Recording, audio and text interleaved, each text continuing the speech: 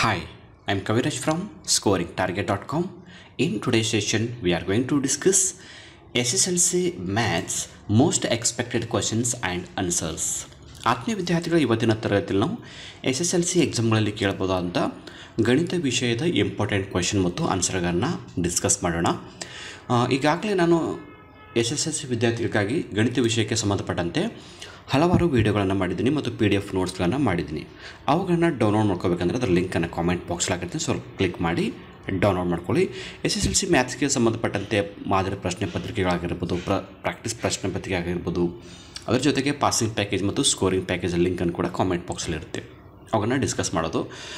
ಇವತ್ತು ನಾವು ಡಿಸ್ಕಸ್ ಮಾಡ್ತಿರೋದು ಮೋಸ್ಟ್ ಎಕ್ಸ್ಪೆಕ್ಟೆಡ್ ಇಂಪಾರ್ಟೆಂಟ್ ಕ್ವೆಶನ್ಸ್, ಅಂದರೆ ಎಕ್ಸಾಮ್ಗಳಲ್ಲಿ ಯಾವುದು ಕೇಳ್ಬೋದು ಅಂತ ಒಂದು ಗೆಸ್, ಇದು ಪಾಸಿಬಲ್ ಅಷ್ಟೇ, ಇವೇ ಎಕ್ಸಾಕ್ಟಾಗಿ ಬರ್ತಾವಂತಲ್ಲ, ಒಂದು ಮಾದರಿಯಾಗಿ ಪಾಸಿಬಲ್ಗಳನ್ನು ಡಿಸ್ಕಸ್ ಮಾಡ್ತಾ ಹೋಗೋಣ. ಮೇ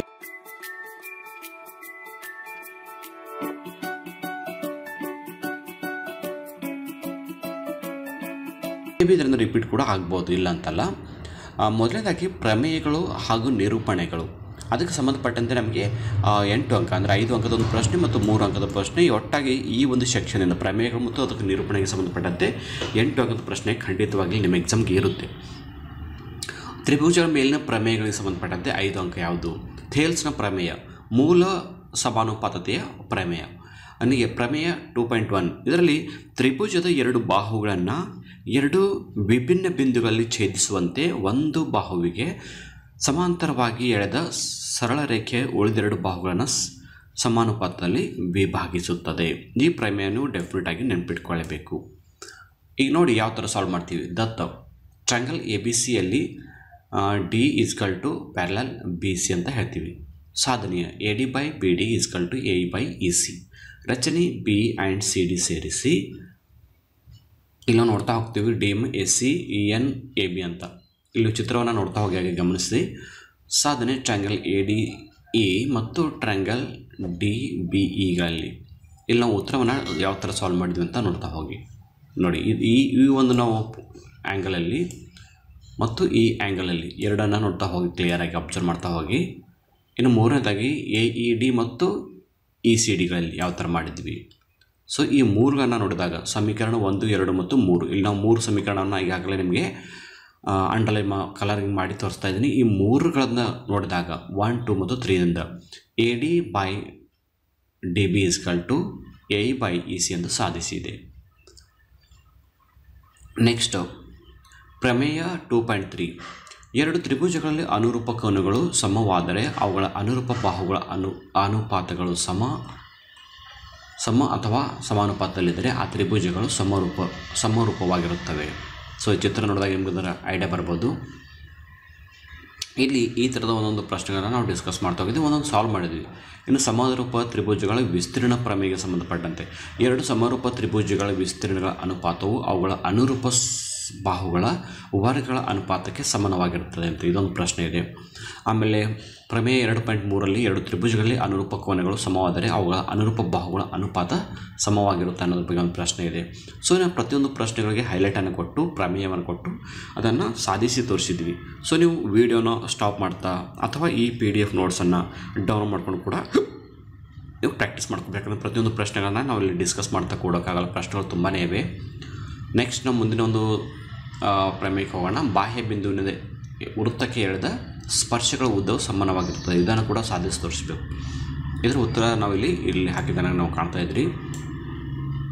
ಅದೇ ಥರ ಈ ರಚನೆಗೆ ಸಂಬಂಧಪಟ್ಟಂತೆ 7.6 ಸೆಂಟಿಮೀಟರ್ ರೇಖಾಖಂಡವನ್ನು ಎಳೆಯಿರಿ ಮತ್ತು ಇದನ್ನು 3:2 ಅನುಪಾತದಲ್ಲಿ ವಿಭಾಗಿಸಿ ಅಂತ.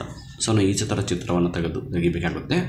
ಆಮೇಲೆ 4ನೇ ಪ್ರಶ್ನೆ ನೋಡಿ, ತ್ರಿಭುಜಗಳ ನಡುವಿನ ಕೋನ 60 ಡಿಗ್ರಿ ಆಗಿರುವ 5 ಸೆಂಟಿಮೀಟರ್ ತ್ರಿಜ್ಯದ ವೃತ್ತಕ್ಕೆ ಒಂದು ಜೊತೆ ಸ್ಪರ್ಶಕ ಎಳೆಯಿರಿ ಅಂತ ಇದೆ. ನೋಡಿ, ಸ್ಪರ್ಶಗಳ ನಡುವಿನ ಕೋನ 180 ಡಿಗ್ರಿ, ತ್ರಿಜ್ಯಗಳ ನಡುವಿನ ಕೋನ. ಇನ್ನು ತ್ರಿಜ್ಯಗಳ ನಡುವಿನ ಕೋನ = 180 ಡಿಗ್ರಿ, ಸ್ಪರ್ಶಗಳ ನಡುವಿನ ಕೋನ. ನಾವು ಈ ಥರ ಚಿತ್ರವನ್ನು ಇಳಿಸಬೇಕು. ಇಲ್ಲಿ 2ನೇ ಪ್ರಶ್ನೆ, 5 ಸೆಂಟಿಮೀಟರ್, 6 ಸೆಂಟಿಮೀಟರ್ ಮತ್ತು 7 ಸೆಂಟಿಮೀಟರ್ ಬಾಹುಗಳಿರುವ ಒಂದು ತ್ರಿಭುಜವನ್ನು ರಚಿಸಿ, ನಂತರ ಮತ್ತೊಂದು ತ್ರಿಭುಜವನ್ನು ಅದರ ಪ್ರತಿಯೊಂದು ಬಾಹುವು ಮೊದಲು ರಚಿಸಿದ ತ್ರಿಭುಜದ ಅನುರೂಪ ಬಾಹುಗಳ 7/5 ರಚಿಸಿ ಅಂತ. ಸೊ ನಾವು ಈ ಥರದ ಆನ್ಸರನ್ನು ತಿಳಿಸಬೇಕಾಗುತ್ತೆ.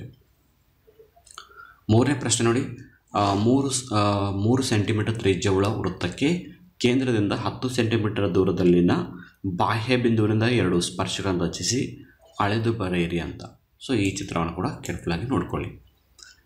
ನೆಕ್ಸ್ಟ್ ಓಜಿವ್ ರಚನೆಗೆ ಸಂಬಂಧಪಟ್ಟಂತೆ ಅದು ಕೂಡ ಪ್ರಶ್ನೆ ಇದೆ. ಆಮೇಲೆ ಗ್ರಾಫ್ಗಳ ಸಂಬಂಧಪಟ್ಟಂತೆ ಇಲ್ಲಿ ಗ್ರಾಫ್ ಇದೆ. ಇಳುವರಿ, ಉತ್ಪಾದನಾ ಇಳುವರಿ, ಆಮೇಲೆ ಹೊಲಗಳ ಸಂಖ್ಯೆ, ಇದನ್ನು ಕೂಡ ನೀವು 2 ಗ್ರಾಫನ್ನು ವಿಡಿಯೋ ಸ್ಟಾಪ್ ಮಾಡಿ ಓದ್ಕೊಳ್ಳಿ.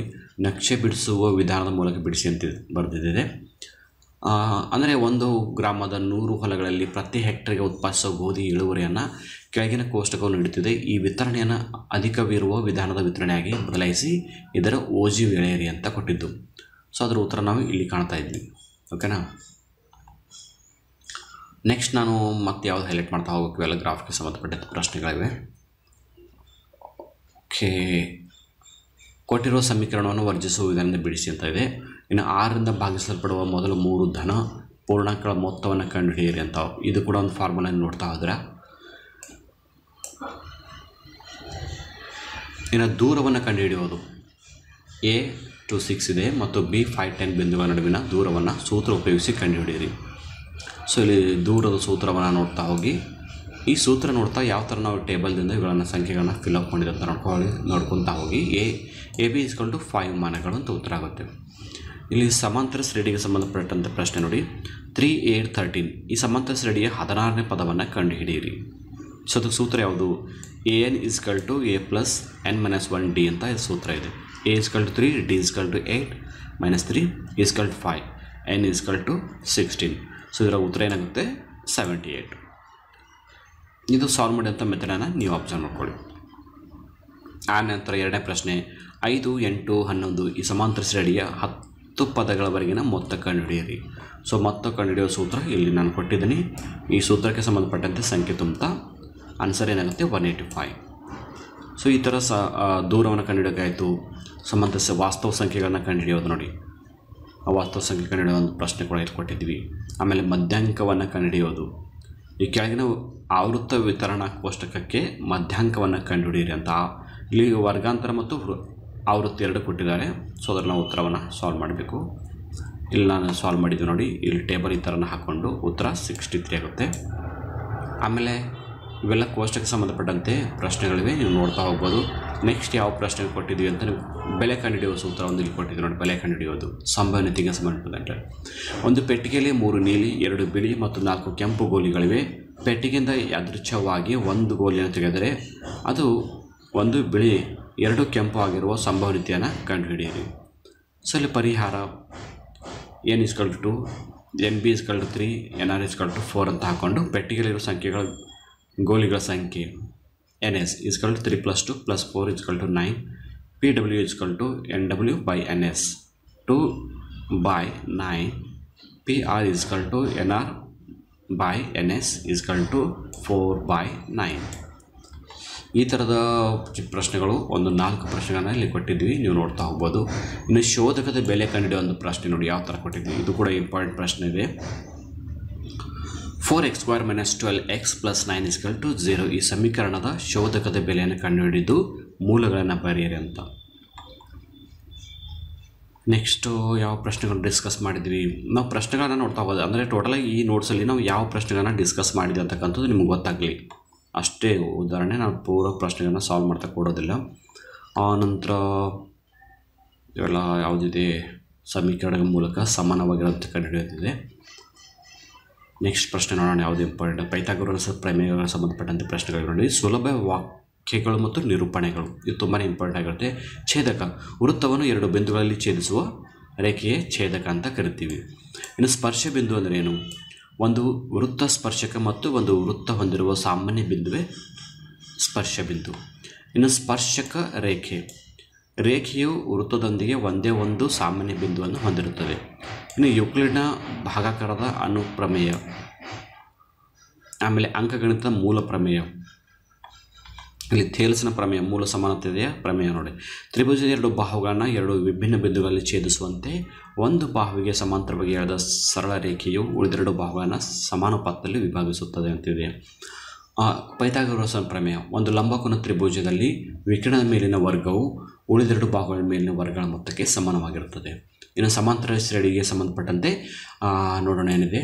ಎರಡು ಅನುಕ್ರಮ ಪದಗಳ ನಡುವಿನ ವ್ಯತ್ಯಾಸ ಸ್ಥಿರಾಂಕವಾಗಿದ್ದರೆ ಅದನ್ನು ಸಮಾಂತರ ಶ್ರೇಣಿ ಅಂತ ಹೇಳ್ತೀವಿ. ಇನ್ನು ಬಹುಪದೋಕ್ತಿ ಅಂದ್ರೇನು? ಮಹತ್ತಮ ಘಾತ 1 ಆಗಿರುವ ಬಹುಪದೋಕ್ತಿ ರೇಖಾತ್ಮಕ ಬಹುಪದೋಕ್ತಿ ಎನ್ನುತ್ತೇವೆ. ವರ್ಗ ಬಹುಪದೋಕ್ತಿ ಅಂದರೆ ಏನಂತ ಇಲ್ಲಿ ನಾವು ಡಿಸ್ಕಸ್ ಮಾಡಿದ್ದೀವಿ.